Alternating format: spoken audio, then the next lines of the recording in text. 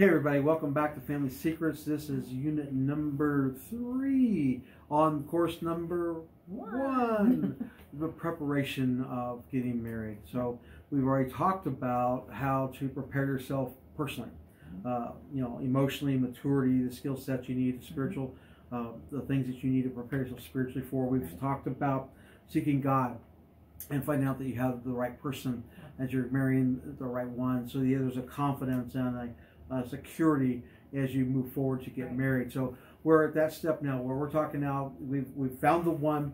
We've prepared ourselves. We are coming together as a couple, and now we're about to become married. So what's next? For us, what's next is preparation, which is this: get pastoral counseling. You get premarital counseling before you get married. It's vitally important that you do that. I'm going to let Leslie address that really quick, and then I'll jump in and add as we go. First thing we want to share with you about is make sure that you have a pastor who is going to marry you. It's very important that you spend time with him before the marriage, before the wedding day, because he's going to lead you and help you and make sure that you are ready to be married. And he has spiritual authority in your life. When you go to him and ask him to perform that, you are giving him spiritual authority in your life. It's a really important point. Yeah, it is. And as a pastor, I am a pastor. Let me tell you this. What I went to tell you, it may ruffle some feathers, and I want to say I don't care, but I don't. You want someone who's actually a pastor. You don't want someone who's gone and spent 15, 20, 50 bucks, whatever it is, and got a nice little online certificate that said they can marry you. Because they have no spiritual vested interest in your life. You want someone that's going to be able to pray for you, that's going to be concerned about you, that's going to be there in your life. As a pastor, when I do a wedding, when I officiate a marriage, I don't just do the wedding and then walk away and pat on the back and say, good luck, go get them, Tiger. That's not how we operate. We keep a file of the people that we've married, and from time to time, the Lord may speak to me, or every once in a while, I'll just check on them and see how they're doing. Maybe just to keep them encouraged. I'm not a show up and leave pastor. I'm not the guy who's going to show up, get his, whatever you're paying a pastor these days to do the wedding, and leave and never talk to you again. I'm going to meddle in your life because I care about you enough to help you have a good marriage, not just something that we said, good luck, and throw you to the wolves. So you don't want someone who's just there to make you feel good. You want someone who's there that can speak truth to your life, encourage you, and love you throughout every season of your marriage. Because if that's that $5 pastor, probably not going to get that value. So we want to be sure that you get the full value of premarital counseling through pastoral counseling. Go ahead. Okay, so we knew that we were it. We were ready to get married, and so we found a pastor. I say found because we had a friend of our family who was a pastor, and we asked him to be the one to officiate our marriage and to do premarital counseling with us. My dad was actually our pastor. However, I wanted my dad to be able to enjoy the day and be with my mom and give me away and all that stuff in the ceremony, and so we opted to have our friend do the wedding for us. So Pastor John was our friend, and he was actually doing his very first wedding when he did our wedding. Guinea pigs. He'd been a pastor for quite a while, but he never had to do a wedding, and so we were it. And so we were also it when he's doing the premarital counseling with us. But he did a great job because he actually asked us questions. He made us think. We carried in a book stack, huge book stack of things that we'd already read, and but he still knew that we needed more. We needed more. We needed to know more about each other. He wanted to make sure we weren't going to get surprised with something from a background that we didn't know about, or he wanted us to know how the other responded in certain instances. So he asked us questions. He sent a big, long list of questions home with us, and we were supposed to talk about them and get back to him the next time with the answers or if any problems had come up. And so some of the questions were things like, who's going to handle the money in your relationship? Who's going to pay the bills? He wanted to know, what do you do when you get angry? How do you react when you get angry? So he was making us explore how we dealt with feelings and that kind of thing. He also wanted to know, who is the spender and who's the saver in your relationship. So that's another money issue, but money's a big thing in your relationship. Huge. Also, he wanted to know if we'd had any bad relationships with the opposite sex. So, like, Brian actually had a previous engagement that did not come to marriage, fell apart before that. Yeah. But that's something we needed to know about each other. We needed to talk about. And so that was a good question. Another one was things that might have happened in your family growing up that could affect how you relate in a relationship.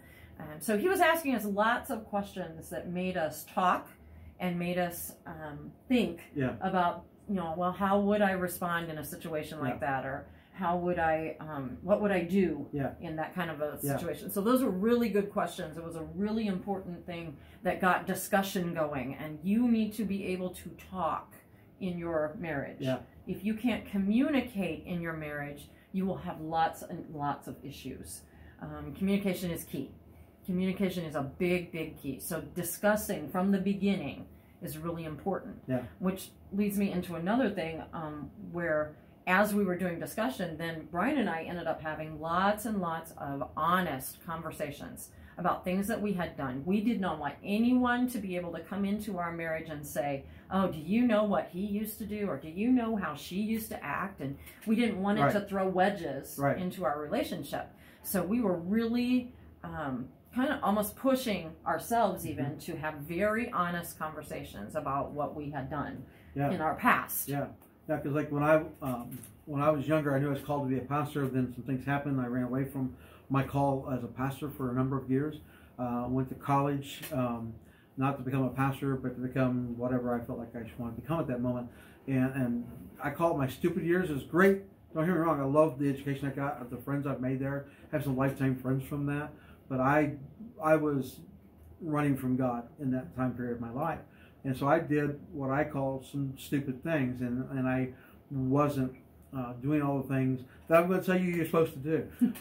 I didn't do all those things because I just had been hurt through some things that happened. And then I decided I'm not going to do this God thing. I'm not going to do this ministry thing. And so I had all that in there. And so I knew the things that I had done, the things I had said, the actions I had taken. So I actually sat down with Leslie and I'm like, I'm just going to just be brutally honest here and tell you all the things that I was stupid about. For relationships, the drinking, all the things that I did, it was just, in retrospect, not the wisest decisions in my life. And I remember we were talking about it. She's like, well, why are you even telling me all this? I said, because I understand something, and that's how our enemy, we have an enemy, right? If we're a Christian, we have an enemy, it's called the devil, right? And so I knew how he operated. If I'm hiding something, or there's a perception that I'm hiding something from my soon-to-be spouse, my wife-to-be, and then I'm sitting there talking with someone, and as we're talking to them, they bring up, hey, remember when, and how did you did, and then all of a sudden, how's she going to feel about all that? She needed to know everything. I didn't give her all the gruesome details of every single thing, but she knew every person that I had ever had a relationship with. She knew everything that I'd ever done. She knew all those things because she needed to know those things so that we could start a relationship honestly, with straight, honest conversation, with straight, hard conversations even. And here's the interesting thing. We were engaged. We weren't married yet. Like we said, it took about 6 months to get married. And I had a friend came down to the town we were living in at the time, and he was doing some work for a company, and he called us and said, I want to take you guys to dinner. I was like, sure, go to dinner. Really close friend. And so we go to dinner, and he starts telling my spouse-to-be the stuff that I did when we were in college. Because he was a friend from the stupid years. And I said, like, really? It was one of the last people I thought would do something like that. And I'm saying, wow. So Leslie excused herself to go to the restroom. And finally looked at him and I called him by name. And I'm like, dude, what are you doing, man? And he's like, you really do love this girl. I'm like, yeah, duh, getting married. And he's like, no, he knew how I was. He didn't know how, back then. He didn't know how I was then, in that moment, how much I had changed and how much God had redeemed me and maybe better. He didn't know those things. So he actually, in his own mind, was protecting her from the old me. And with that in mind, it didn't seem as bad. Right. But boy, it felt bad in the moment. So you need to have those honest, very deep conversations in regards to that. Yeah, and I had to do the same thing. I had to bare my soul, bare the things that I had been through, things I had done, things that were not right. Just everything out in the open, so that there was nothing between us, and we can then come together and be one. And that's what you're headed for. When you're going to get married, you're going to become one. Yeah. And that's really important to have that air all cleared out between you, and nothing that can come up and the enemy can use it against you. Sorry about that. That's right. Also, then, what we want to encourage you all in is to be pure, remain pure. Yeah, absolutely. You need to watch for places that are temptations for you. Sexually pure is what we're going to talk about first. There's other things you need to be pure in, but sexually pure is an obvious one since you're going to get married, and that's kind of what it's all about. So you want to avoid temptation. Avoid places where you might not feel like everybody's watching you, or maybe you don't want to be at the other's apartment or at a house by yourself without other people around you. Honestly, with our grown children even now, we encourage chaperones because it's just a better way to be accountable. And so don't put yourself in a position where you are tempted to do something that you don't want to do before you're married. Let me tell you why you shouldn't be having sex before you're married. When you get into that position with someone and you do it without a commitment and without a covenant, you are setting yourself up for failure right away. Yeah. And let me say this. You're not married until you're married. Yes. I know it's profound. Get your notebook out, make a note. You're not married until you're married. Right. And too many people use the sexuality that they have to manipulate, or just get pleasure from. And it's pleasurable. It's going to feel good whether you're married or not. Right. But God can't bless it if you're not. Right. Yeah, I hope that makes sense to you. So we're encouraging you to stay pure. And I would say we're human, especially a lot of people are like, well, I'm a Christian, I wouldn't do that, blah, blah, blah. Hogwash. I'm going to tell you right now, my hands wanted to go places they shouldn't go. I wanted to do things that I shouldn't do before I married with my wife. One, I'm not marrying her because I don't think she's cute. I'm not marrying her because I don't like the way she walks away from me. You know what I'm saying, right, guys? I'm not marrying her because I'm not attracted to her. I'm marrying her. Part of the reason I'm marrying her is because I am madly in love with her, and I'm physically attracted to her. Right. Yeah. You know, I want to do those things with her. But if you'll wait until that moment, it'll become a very special moment, and it'll set the right course for your marriage. Absolutely. Because guys, I'm going to say this right now, and some ladies will tell you I'm wrong. I don't care what they say. I'm not. If you don't wait until you're married, and you don't guard their honor, and you don't guard their purity, there will be a lingering thought that they have for the entire time you're married is, did he just marry me for it, or did he marry me for me? Right. And you want to marry her for who she is, not what she can give you. And that's really, really important. So that's what part that plays into the purity aspect of things. And you want to be able to do things. You stay pure in regards to that. And make sure that on your honeymoon night, the night that you get married, that when you come into physical covenant together hopefully for the very first time between the two of you, that it's something that's super special. And it'll blow your socks off. You're going to have a great time. It's going to be enjoyable. It's going to be pleasurable. But there'll be no lingering doubt. There'll be no lingering guilt. There'll be no lingering shame.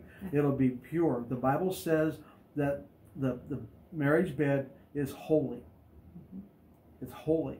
So it's a place that, and when I'm talking about holy, I'm not talking about when you get ready to go to bed, the angels sing, and clouds open up, and you hear the voice of God, you can disrobe now. No, I'm not talking about that. I'm saying it's a place of safety and security because it was done the right place. And so You're going to have fun. You're going to enjoy yourself, but you're going to know that you did it the right way. Yeah. Anything to add to that? Yeah. So when you are remaining pure, you're honoring God and you're honoring the other person. Yeah. And honor is a huge thing inside of a marriage. You want to honor one another, respect one another. That is a big, big issue. That is very important to your relationship and to your oneness. Also, do you want to maybe tell them about what to do if they have already missed that mark? Oh, sure. I had missed that mark. Just being transparent with you, I had already missed that mark, and I let her know that. But what I had done was I repented. The scriptures talks very clearly about the word repentance, and that all I did was ask God to forgive me and to make me new again. I can't go back and not do the act. Right. But I repented in my heart and took it before the Lord, and even repented in prayer with my wife-to-be and apologized to her for not saving myself just for her. And so you just do that, and there's no guilt or shame in that. Because God's grace is able to cover all that. Absolutely. And He's able to make you freshly new all again. And absolutely. So that when you do come together, it will be an awesome moment once again. Yeah. We always encourage those who are already living together to try to find a way that you can live separately until the marriage. Yeah. Because that time apart is you getting yourself ready and pure before the Lord to then come together in your marriage. Yeah. And you're making a commitment to one another and to God as you do this. So this is a part of the premarital counseling process. This is part of learning and growing and doing the things that you need to do so that everything you do from then on is based on that solid foundation that we've always talked about. Right. When you get married, as you are joined together, you become one flesh. The Bible calls a married couple one person. You become one. So I'm part of him, and he's part of me, and we're one together. Yeah. And so we have to live our lives as one together. Yeah. Everything we do, every decision we make, it affects the other one. Yeah. And so that's a really important concept to get as you're preparing for marriage, is that you are going to be one with someone else. Yeah, because we've been one so long that people don't say, here comes Brian, or here comes Leslie. It's, here comes Brian Leslie, or here comes the Father. We are so one that you cannot take our names apart anymore. If someone's talking to us, they're talking about Leslie and Brian, or they're talking about Brian and Leslie, they're talking about us because we've become so intertwined that we've become one. In activity, we become one in the flesh, we become one in spirit, we become one in direction, we become one in purpose and goals. We've become, so it's a big deal. Marriage is a much bigger deal. Remember we talked about in the first unit that marriage is the mystery of God's kingdom. And so it's kind of, when Jesus said, I am marrying the bride of Christ, we're going to become one with Christ in God's kingdom. And so we're learning right here, right now, how to become one in the flesh so that we can learn spiritually how to become one with God. It's a big deal. Yes. So we have one flesh, and what that creates is a covenant, not a contract. Right. A covenant. Contracts can be broken. Right. Covenants cannot. Right. Covenants are not broken, and they're not, because they're binding. Yeah. They're binding eternally, usually. Yeah. And so that's what you're entering into, is that covenant relationship where you are under God's authority and under His blessing as you are one together and you remain one together. It's a good thing. It's a great thing. It's a good thing. And so here's the cool part. We talk about being an unbreakable marriage, so you can be an unbreakable family. Because now, if you learn how to have covenant one with another as a husband and a wife, you can learn how to have covenant with your children as you raise them up. Right. So that you become unbreakable. Yes. Not because you don't have emotion, not because you don't argue, not because you don't have disagreements, but because you created a covenant that stands over time with each other. Yes. So we hope you got some value out of this particular unit. Yes. This is the end of course number 1 on preparing for marriage, because we just got you to the point of marriage, right? We talked about actually getting married, becoming one, and creating that covenant. So we look forward to talking to you in course number 2. Yes. And we'll see you there as we talk to you as you enter your marriage and how to begin your married life together and with each other and with God. So we'll look forward to seeing you in the next course in the units there. Yeah. There are resources that we'll put in at the end of this to help you look at counseling, help you look at what covenant means, what it means to be a Christian couple, and to do that. So much success, much joy to your family. Family Secrets is here for you, and we love sharing our lives with you. Looking forward to seeing you in the next course. Thanks see for you there. joining us. Absolutely.